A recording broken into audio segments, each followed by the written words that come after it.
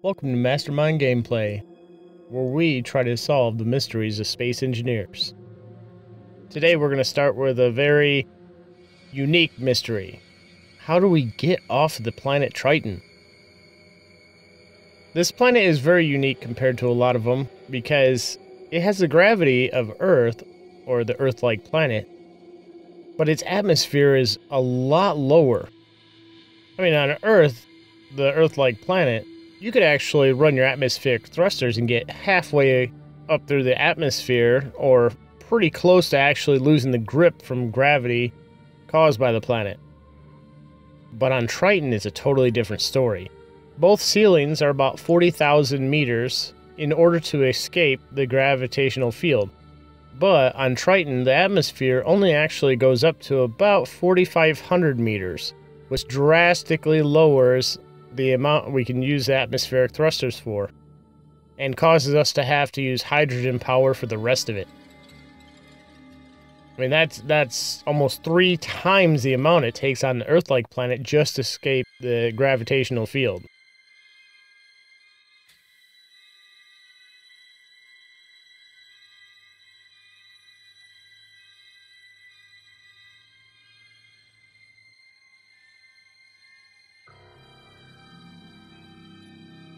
So at first, while we're flying around 700, 800 meters, it's actually not too bad. You know, we have the forward thrusters and the vertical thrust, or VTOLs as most people like to call it.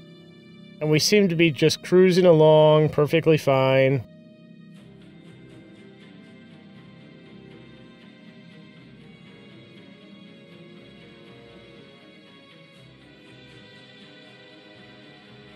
Well, as we gain altitude, our thrust, you can actually see, is varying some out of thrusters. And it's just not pushing as hard. Overall, the atmosphere thins out very quickly.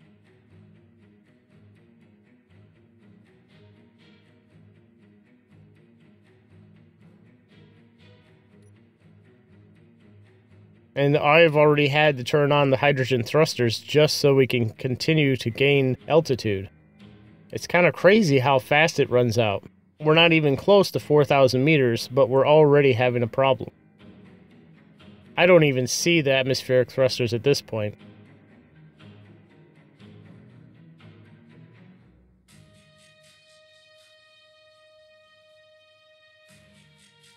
At this rate, I'm not sure if we're going to have enough hydrogen to actually get off this planet.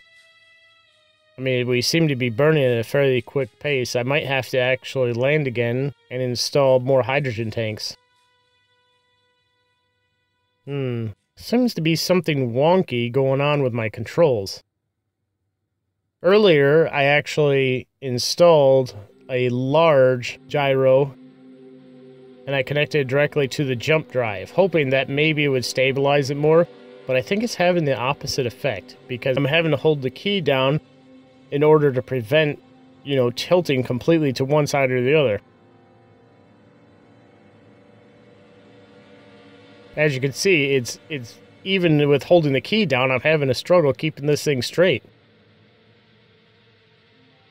Oh man, I'm going to be losing thrust at this rate. There's no way my side thrust is going to keep us up.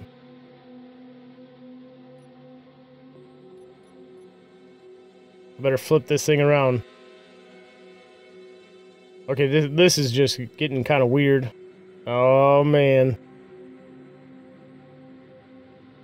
Every time this happens, I seem to be close to a mountain for some reason. I think I've lost about 4 ships now just from smashing into the mountains. But if we lose this one, I'm going to have to build a whole new ship, and it's going to take forever to get to Perthium. This stop on Triton was actually just supposed to be a very short stop, and then continue on to our last planet to explore. But at this rate, man, I don't know if we're going to make it out of this. It's going to be close. Oh, man. Oh. Alright, nice and easy. Nice, I better turn off this gyroscope. Maybe that'll help.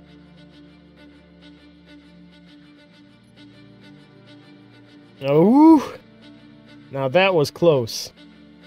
We can just kind of straighten this out. I noticed that it did actually stop pulling to one side once I turned it off. Man, that was really close. I mean, we would have had to basically start all over again. We would have been totally stranded on Triton. This planet is not that forgiving. I mean, it is a big ice ball, or just a big frozen tundra. I guess it'd be kind of equivalent to going to the Arctic or Antarctic for conditions. Right now I'm just trying to gain enough altitude back to see if we can actually make it out, but like I said, it might be pushing the limits trying to escape at this point just because the hydrogen is so low. I can't believe we lost almost half of our capacity just trying to control this thing for smashing into a mountain. Yeah, probably not gonna make it. We're already at 36% left. That's definitely not gonna be enough. Maybe I should just try to maneuver over to that flat ice over there so I can land and then try to refill for a while. Unfortunately, since I only have 3 O2 generators on this craft, it is going to take probably about 20 or 30 minutes to reload, but I'm going to cut out that time just so you don't get bored.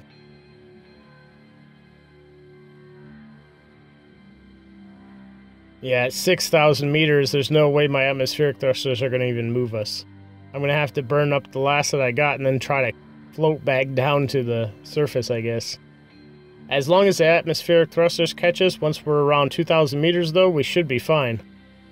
As long as they catch us. You never know with this planet because the air is pretty thin until you get about to 2,000 meters. Yeah, we're still cruising at 104 ms. Ooh, it's gonna be close. Our tanks are almost empty of hydrogen.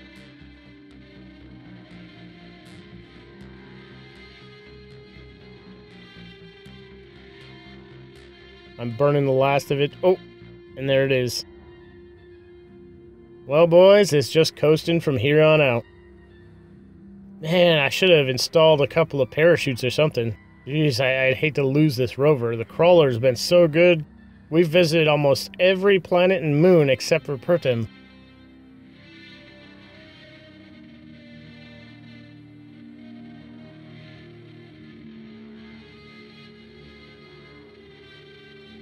"3,000 meters.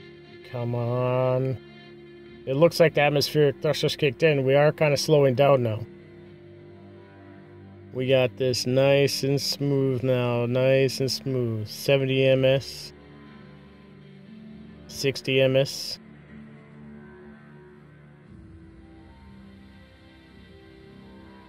Come on. I think we're clear of the mountain now. I should be able to continue to work it down to the ice. The ms actually stands for meters per second. So if you imagine that's your acceleration rate either towards or away from an object. This reference is actually used by today's spacecraft in order to determine how fast away from the Earth we're moving or in relation to the Earth. When you're moving away from an object, you're following the AOAPS. Basically, the AOAPS, or in the lower right corner, it says A gravity, is your AOAPS gravity, which means you're going away from the gravity field of that planet. The other one is P for parallax, which is basically your negative, so you're going towards the gravity. And as you can see, our parallax is exactly 1 g, or 1 gravitational unit. So you'll see it change when we start actually leaving the planet or getting far enough away. It'll start going down, and the more we get to 40,000 meters, the faster it'll actually go down or decrease. And then in turn, your thrust will have more effect because it won't be fighting the gravity as much. Alright, now that we're back on the ground, I'm just going to grab some ice, throw it in the back, and we should be good to go to try it again.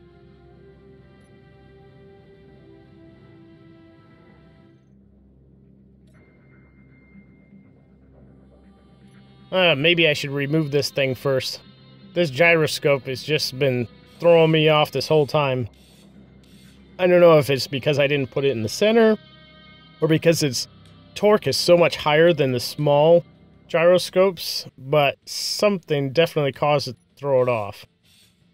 Plus, it does consume a lot of power, and I think maybe it robbed it from the atmospheric thrusters when we were taking off, so we didn't get as much lift as we needed. Let me just rebuild this wall real quick so it's not ugly. Nothing worse than an ugly ship, I tell you what.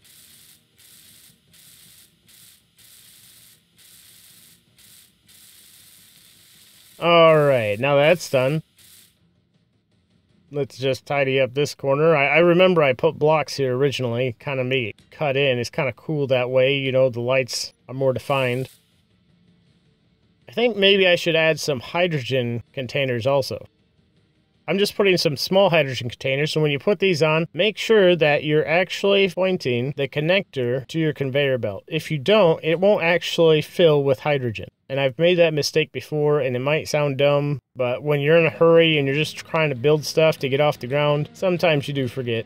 With these, though, you'll have to have large tubes, which requires at least a basic assembler. That was our first attempt. I think after I let this charge in the next video, we're going to try it again. Thanks for watching, and I hope you feel encouraged to actually leave your comments in the comments section to share with everyone else on what you may or may not have experienced in this game. I appreciate it.